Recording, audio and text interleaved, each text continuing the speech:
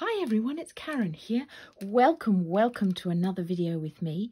And today I'm going to share with you how I created this bauble using the fabulous Winter Cottage, the small one. This is the new release from Sweet Poppy. The Harmony backplate for the stenciling there. And then I've used some miniature stars. I've coloured it in with some coloured pencils and I'm using some snow. The type of locket style bauble that I'm using is a flat locket style. I love this. It gives us a nice lot of space. It gives a really lovely look. And so I'll show you it all. We'll get started. So we're going to need some coloured pencils and an assortment of colours. I'm using Derwent Inktense pencils. I just love the vibrant, bright colours. I've got some yellows, browns and greens there. A pair of scissors, a sponge, blending brush, and my colours that I'm using Versafine Clear, Twilight and Nocturne for my stamping. And then for my stenciling, I've got Blueprint Sketch. And if any of you followed me for a while, you'll know how much I love that colour.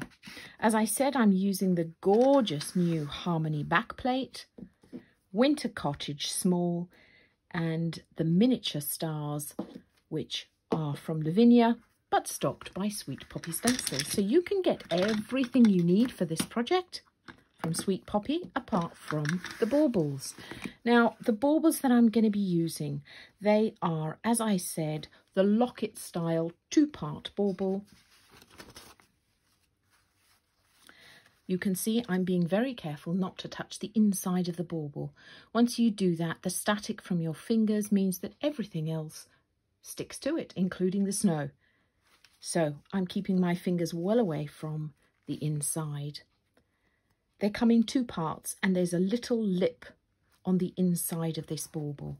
So I'm going to take a piece of card. I'm using 300 GSM card, turning it upside down, and with my pencil I'm just going to draw around the outside of my bauble. I'm going to pop this back. And then with my scissors, I'm going to cut on the inside of my circle line because there's a little lip in the inside of these baubles. And I've drawn around the outside. I want this to sit into that lip. So it's a little big, so I'm just going to trim it round. If you've got a die, the same size, you might be able to cut them and then fit perfectly in. You can buy these baubles in all sorts of shapes, parts, ovals, etc. The process for creating your inside pieces is exactly the same.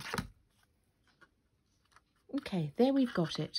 Now, I'm actually going to cut 2 pieces like this because I'm going to do an image on the front and an image on the back because these are double-sided baubles.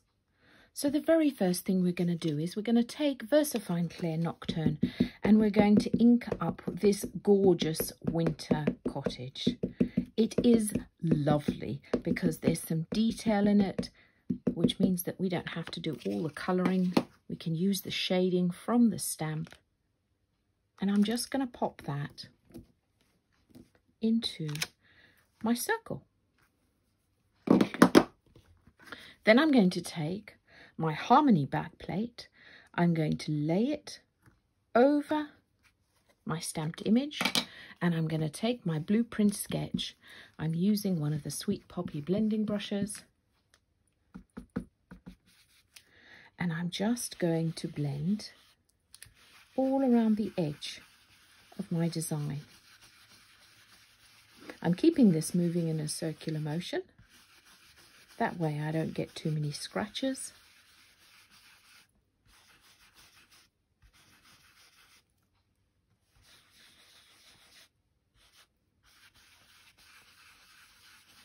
So we've just created some texture on the back of our gorgeous design. I'm going to take my miniature stars and I'm going to ink it up in Twilight. I love this little stamp. Look at it. Isn't that beautiful? And I'm just going to create some stars in the night sky around our little cottage. Might do one more down there. Voila, there we have it. And now we have the fun bit, which is colouring it in. Now, remember at school we were told not to colour in the lines, colour outside the lines. Well, this one is so easy, you can't not. So first of all, I'm going to take my yellows, browns, oranges. And I'm going to take this one, which is called Sicilian yellow. It's a bit like a straw colour. And I'm going to colour just on the shading of this stamp. Because in my mind, the top of the roofs of this cottage is covered in snow. So I don't need to colour the whole thing in. But I do want to give it some depth with some of this shading. And just colouring around the edge of this roof here. The door, and then I'm going to take my three sort of orangey, browny, beigey colours, and I'm going to colour in very randomly some of these bricks in this gorgeous little cottage. You can see I'm not being too careful. I'm not colouring them in very specifically. I'm just creating blocks, tiny blocks of colour in and around the bricks. I'm making sure that I colour in a bright colour the tops of the windows so that they stand out a little. And then I'm going to take, this is a browny colour, so it looks like that mottled effect that you do get in bricks. It's so much fun because, as I say, you don't have to be too careful. You don't have to worry about going out the lines. Voila. Because this is a shaker bauble and it is going to be covered in snow. Now, whilst I do know the trees will be covered in snow, I am going to give a bit of green into some of these bottom branches or leaves, so that we've just got an additional bit of colour here and there. And I just chose two greens to give me a bit of contrast. Look at that, how easy is that? I actually might take a bit of brown and colour in the chimney pots. And there we have it, our gorgeous little cottage all coloured up. Now, I said they were double-sided, so in true Blue Peter style, I have already finished the second side. I'm going to bring back my baubles. Well, my bauble. Actually, let me clear this for you so that you get to see it without all that ink marks. So you'll see these two-part baubles. This one has got a rim. And we're going to place some snow in there, then place this one face down, place this one on top and put some more snow in there before we close it up. That's how it works. The only thing you need to remember is this is obviously going to be the top of the bauble. So you want to make sure that when you put your image in, it's facing the right way up. So it's going to go that way up. And now I'm going to get my snow. There are two types of snow that I use. I use this gorgeous ice diamond snow. It's from Pinflair Crafts and it's really, can you pick that up? It's really glittery. I love it. It is my favourite of all time. But something that's a little more readily available is this one from the range.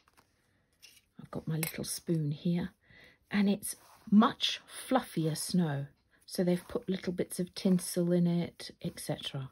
So whichever is more easy for you to find or you prefer the look of. I'm going to put some of my ice diamond in, and I'm just going to pop a tiny bit into the bottom.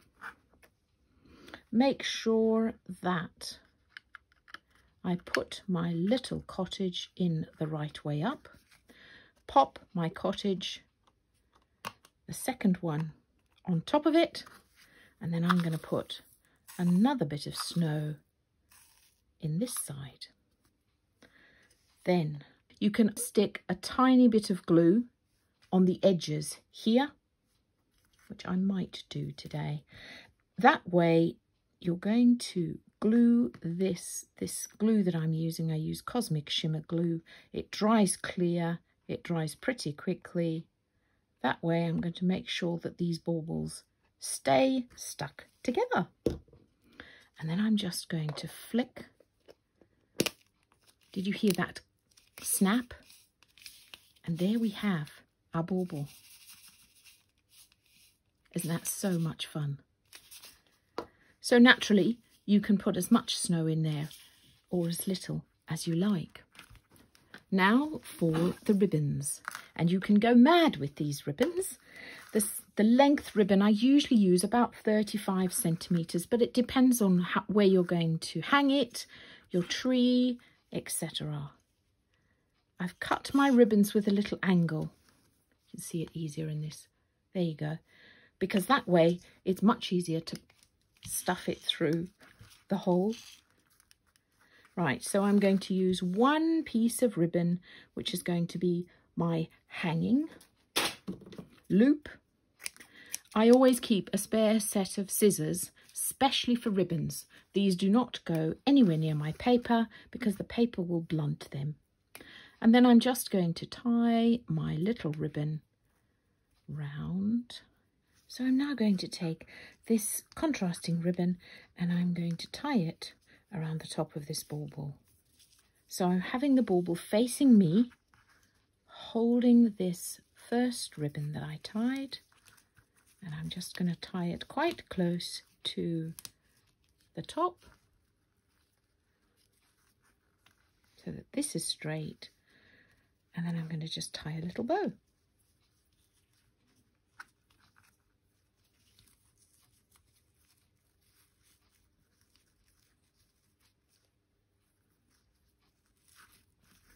And of course it always takes a tiny bit of little fiddling to make sure it's nice, pretty, solid.